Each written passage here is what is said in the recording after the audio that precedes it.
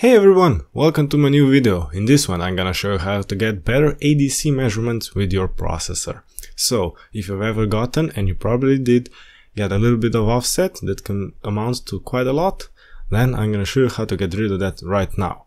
So, I have a fresh project open up right now with the project processor that I'm working right now, and it's bare bones. It only has the corresponding ADC1 input 16 in my case connected to it.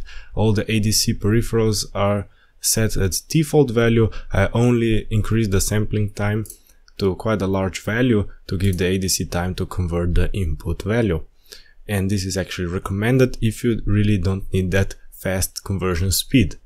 Also, on this pin I have a voltage divider where the second resistor is unknown, but in this case we have a known 2200 ohm resistor, and I have a formula, and we're gonna see if the processor gets that 2200 ohms correctly or not, and we trust the resistor to be in the 1% range. So let's go to our project. So if I go into my code window over here, come on, and first we start by our variables. We need an ADC variable and the resistance variable that is gonna calculate our resistance, and also status type def variable. So the first thing, as we did in the ADC video, we need to start the ADC peripheral. This is done over here. This is just a formality, so if the start function returns some kind of error, this function gets called and we can know where the error has occurred. So this is just a formality, you can do without it. Next one, we're gonna poll for the conversion. We give this function 20 milliseconds worth of timeout, and then just call the get ADC value. So this is gonna get the value. And don't worry, all this code is gonna be available in .c and .h files, so you can add them to your project or just import them, copy pasting from my GitHub. So it all be available. No need to copy paste from the screen. So next is the function. Well, this is just particular to me, but this function I derived in Mathematica, and this function just takes the input ADC value and converts it into resistance of that resistor that we're measuring. We have a delay, and let's just recompile in my case, or just click debug session, and we're gonna start it. By the way, over here I'm using the JLink software as well on my JLink education version debugger, because I'm using that for all my processor projects. So let's go F8 to our function over here, execute it. Yes, it's executing correctly.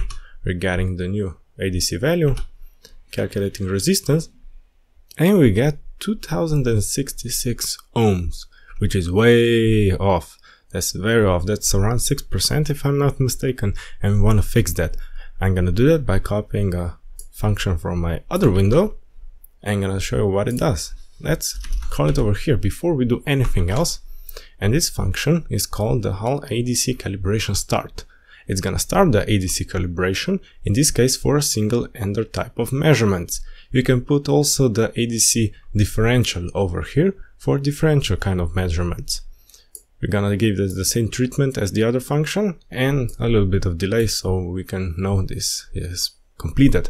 Also worth noting, before starting the function, ADC peripheral needs to be stopped, so it must not be running. And I'm also going to include everything that in the functions that I'm going to provide you in the link in the description.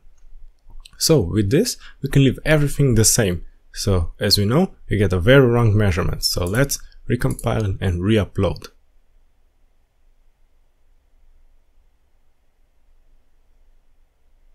Let's go back to our function. It's executing. So right now, this function has already been executed. So the calibration has been done already.